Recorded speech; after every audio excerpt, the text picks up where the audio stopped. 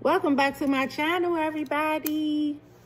I hope that you are having a beautiful day. I have a word for y'all because it is so much going on. I know y'all see it. I am seeing too much energy being given to the enemy. It is too much energy being given to the enemy. Everybody, I'm looking, I'm like, where is the faith? Where is people's faith? Where is people, people are still not repenting. People are still not turning to our Father, our Creator. And it's just so much fear. People are pushing so much fear. And in this time, in this season, in this hour, we need more people that's going to bring some sense of peace in these hours. Our Father are higher in his Son Yahshua. Let me tell y'all something. I'm going to tell y'all one thing. Our Father does not give us a spirit of fear. He gives us a spirit of love and sound mind. He does not give us a spirit of fear. If you are fearing, let me tell you this. If you are fearing anything, that comes from the devil. It's coming from the devil. You need to reevaluate what's going on in your life. Take it to the Father in prayer and come from out of it. Come from out of it. It's too much fear being pushed in this world. So I want to be the one that give y'all an encouraging word. In these last hours, we need to turn to our Father, repent, turn from sin, be obedient to the laws and commands of our Father, and stop letting people push fear. Your Father loves you. Your Father in heaven, he loves you. He wants no one to perish. How we do that is just be obedient to his laws and commands. Repent. Turn from sin. Turn from sin. If you are sinning, you are giving Satan a foothold in your life. Let me explain how this works. You have been given power over the enemy. The enemy doesn't want you to know that. You already have your foot on his neck. You have to keep your foot on his neck. How we do that is stay away from sin. Soon as you allow sin in your life, you let let me explain. This is Satan. This is your foot. As soon as he's going to tempt you. He'll try to tempt you to do something. But sin doesn't happen until you activate on it, right? So you're going to, start thinking about it, say, oh, okay, it's whatever this temptation is, right? And then you act on it. You act on the sin. So that's letting the enemies, you took your foot off his neck, right? But then the enemy, he still has to go to the one has all power. He has to go to our Father and get permission and say, see, he's the accuser. He runs to, he's like a big tattletale. You know what I'm saying? He's a big tattletale because one thing, he's jealous of us. He's jealous of us. He don't like that the fact that our Father has gave us power over him. He never liked that because he was like, I'm going to create a lesser creature and I'm going to give him power over you, like Adam and Eve in the garden. So he was very upset. So he's like this. He's running to our Father and see, look, they're sinning. They're sinning. Can I do this? Can I do this? Then the Father has to give permission to Satan to inhabit your life, or the enemy to inhabit your life, because the Father say yay or nay. It's whatever the Father says.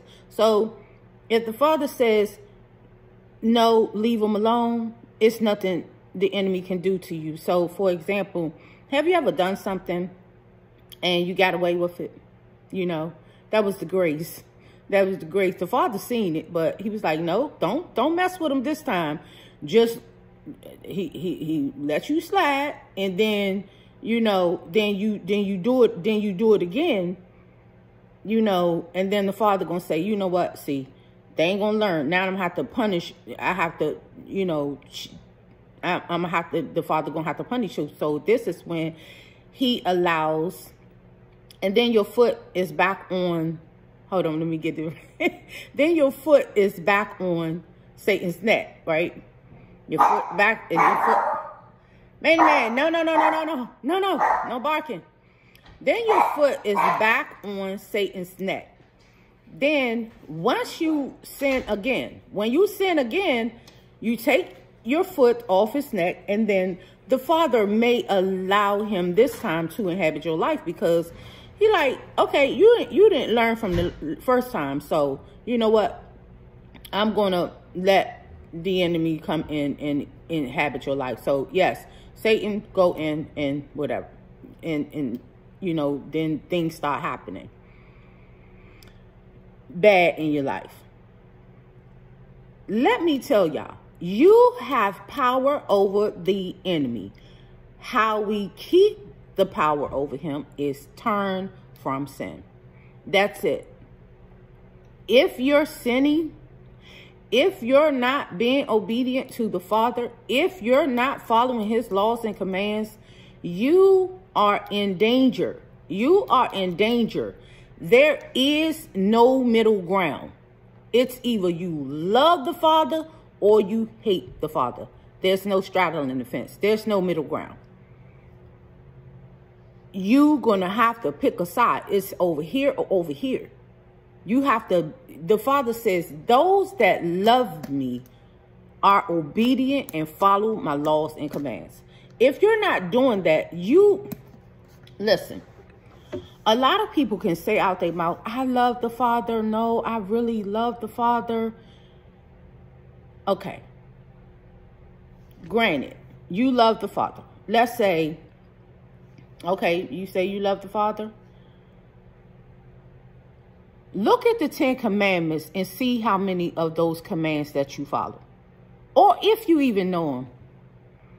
If you don't even know them, the Father does not know you. Because some of us don't even know the 10 commandments, let alone follow them. Let me tell you something. Turning from sin, repenting, being obedient to our Father is the way to the narrow gate. Broad leadeth to the road of destruction, and narrow leads in. The Father says there only are few that's going to find it. Satan does not care if he take you out knowingly or unknowingly, because the Father does say, many will perish for the lack of knowledge. Many will not have love for the truth, yet will continue on to believe a lie, and that lie will lead them to their demise. It's things that are written in the word that cannot be, you know, you can't negate it. You can't negate the words of the Father. What he says is what he says.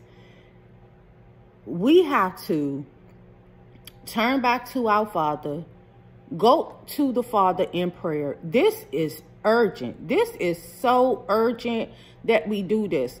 Stop fearing. Stop following people that's pushing fear.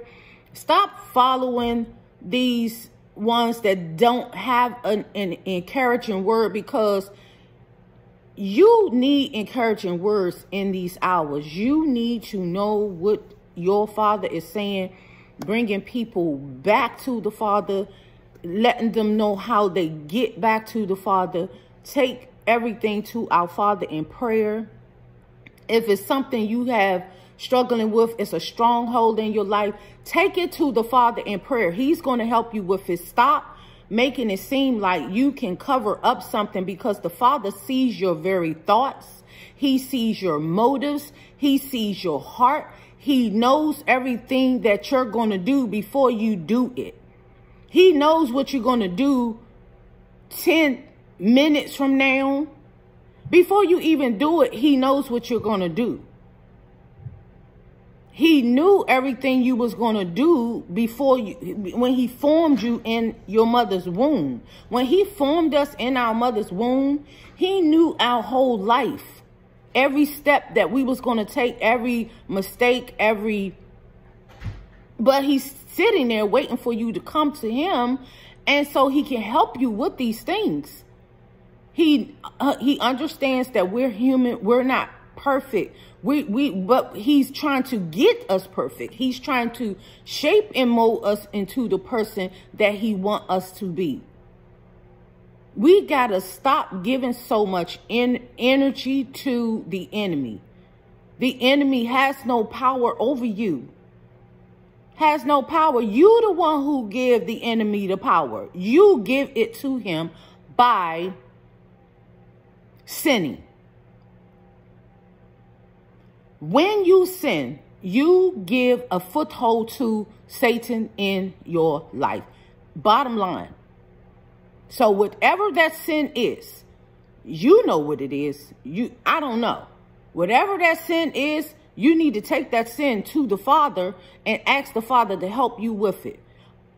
If it's a sin that you're unaware of, grace kicks in. Grace kicks in. The Father's going to give you grace. But once he knows you know the truth, no. He expects for you to do right once he brings you into the truth about something. So if he done told you, okay, and you read in the scripture, say, your children, okay, we're going to say, for example, parents, that the ones that have children, you have maybe a 5-year-old, and that child didn't really know any better. Okay, you sat down, you had to talk with them and say, no, don't, this is the way you do it. You don't, and sat down, and you already had a long talk with your child. And then the child goes back to school and do the same thing, or the same thing that you had to talk with them about. See, now the second time you're going to punish, or you're going to powwow on the butt. Okay. That's what you're going to do. That's what you're going to do at that point. So this is how our Father is. Our Father will have grace for what we don't know. But once you know, and then you still willful sin.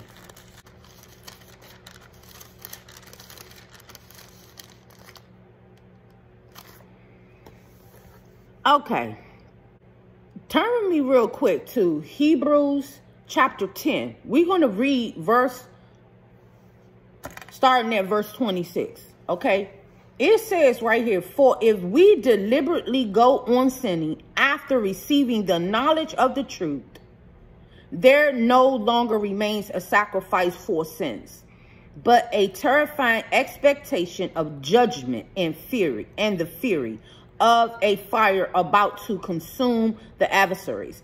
Anyone who disregards the law of Moshe died without mercy based on the testimony of 2 or 3 witnesses. How much worse punishment do you think one will deserve who has trampled on the son of Ahiah,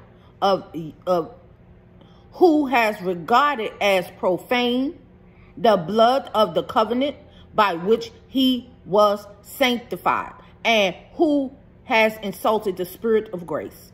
For we know the one who has said, vengeance belongs to me, I will repay. And again, Ahiah will judge his people. You have to turn from sin. You have to turn from sin. It's not going to, no. And then once you turn from sin, we're going to read one more scripture. We're going to read one more scripture, and then I got to go, because I have some things I have to do today. John chapter 10. One more. I want to leave y'all with this encouraging word. And what your Father says. Okay? What your Father says. Once you turn to him, watch what this says. John chapter 10. We're going to read verses 25 through 30. I did tell you, and you don't believe. Yasha answered them. The works that I do in my Father's name testify about me, but you don't believe because you are not of my sheep. My sheep hears my voice. Didn't I tell y'all I heard his voice? I heard the voice of the children on Mount Sinai. My sheep hear my voice. I know them and they follow me. I give them eternal life and they will never perish. Never perish. This is the Father talking. Never perish. No one. The Father says no one will snatch them out of my hand. My Father who has given them to me is greater than all. No one is able to snatch them out of the Father's hand. I and the Father are one. The Father repeats himself. He repeats himself right here. He repeats himself. Let me tell y'all, the Father loves you unconditionally, and he is waiting for you all to turn to him. That's it. He is waiting for you all to turn to him. Once you turn to him, you repent, turn from your sin, be obedient, start following his laws and commands. He will help you in those areas where you're weak at. Go to him and ask him to help you. We have strongholds. We all have strongholds in our life, and we have to take it to the Father because he is the one that has all power, that can remove all things. He can do anything. Nothing is impossible when it comes to our Father. Okay, so I wanted to just give y'all that quick word of encouragement. Be encouraged. I hope this quick message was edifying to you all. I love you all. A higher willing, I'll be back, with another word. I'm not sure at this point if I'm going to upload. I may, a higher willing, upload, because that's what I meant to say in my last record, and I wanted to let y'all know I may record things every Friday, upload them every Friday, if it's in the will of the Father. I had to come back and correct myself on that, because sometimes, the Father I'm only going to speak when I get a word from the Father, and I may not have a word that week, or I may not have something to, because sometimes you do and sometimes you don't. But you'll know when you have a word from the Father, because it'll be on your heart real heavy and it will not let up. So my goal is to bring forth the words of the Father each and every week, but it's in the Father's hands to allow me to do what I do. So it's in his hands as to when I'm going to upload, how it's going to be uploaded. That's going to be left up to our Father, and who leads and guides me through the Holy Spirit. All right, family, I'm going to say shalom, and I will be talking to y'all a little later. Okay,